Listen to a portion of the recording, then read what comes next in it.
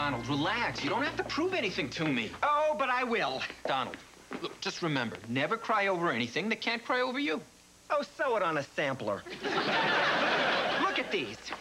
I've had a history of good investments. Julio's Studios? Those were Julio's combination body sculpting and hair weaving studios. Looks like you did okay for yourself. It was a sound business deal. No, I mean these before and after hairline photos. Give me that. And how about this? Clavon's Caviar Castle.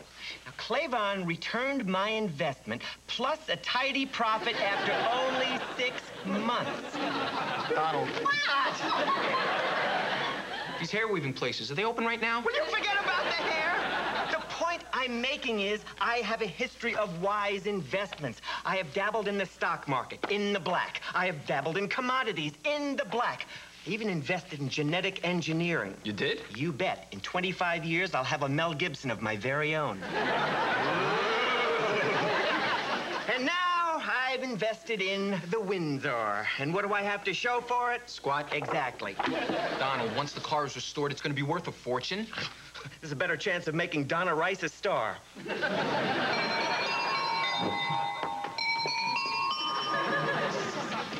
Hey, guys. What's he doing here? This is the way you talk to me after I drive Joe all the way over here from the mechanics? I'm sorry, I just haven't been myself lately. Good, we could all use the break. Lord, haven't you ever heard of quality control?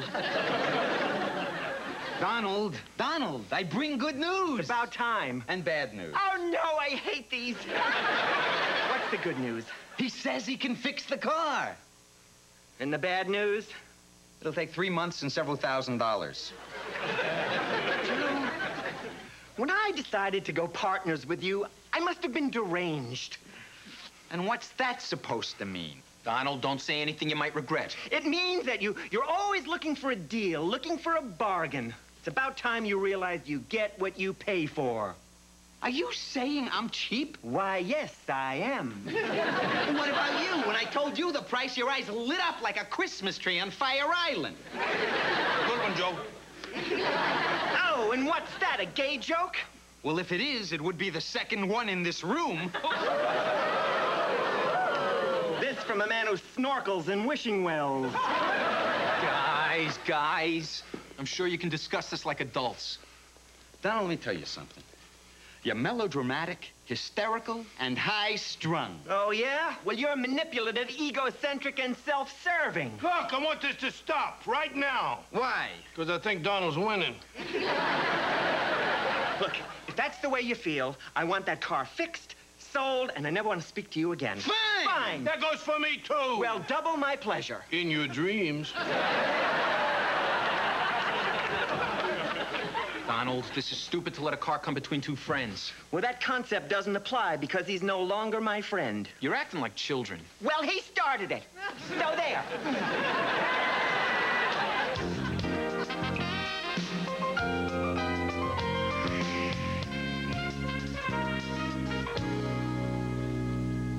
Hey! Guys, I finally solved my phone problem at home. Oh, yeah?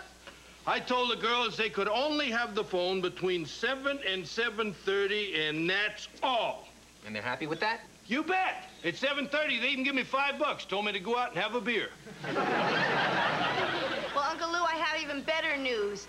Cliff talked Donald into coming by the restaurant. Oh, good. I missed him so. It's a chance for Joe and Donald to settle their differences, man to man. Sounds like Donnie's outnumbered. Cliffy, can you stack these for me? Thanks. Greetings, all ye patrons of El Stiffo. Wait. I believe I hear the lisp of the lark. Do you? Joe, don't spit in my ear. Cliff, are you ready to go to the movie?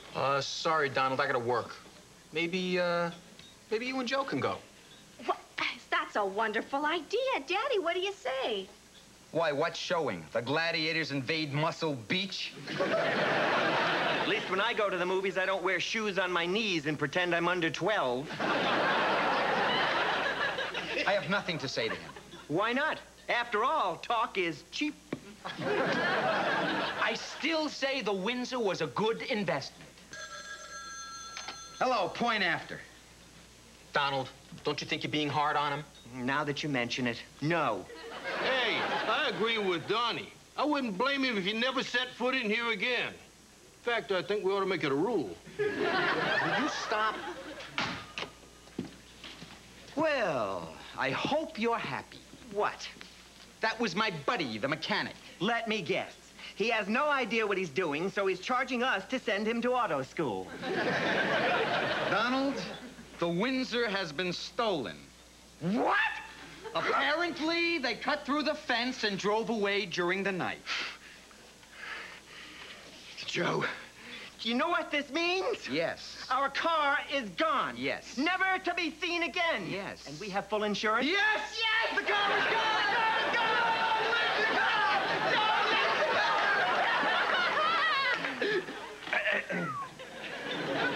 Well, it's nice to see you two behaving like adults again.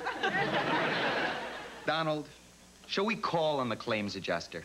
It's a date, buddy. You got it, pal. Joe, you know I didn't mean any of those things I said about you. I know that. And I didn't mean any of those things I said about you. Of course you didn't. You know, now that we'll have the insurance money, my buddy Death Star has this beautiful boat for sale. Really? Well, I've always wanted a beautiful boat. A beautiful boat?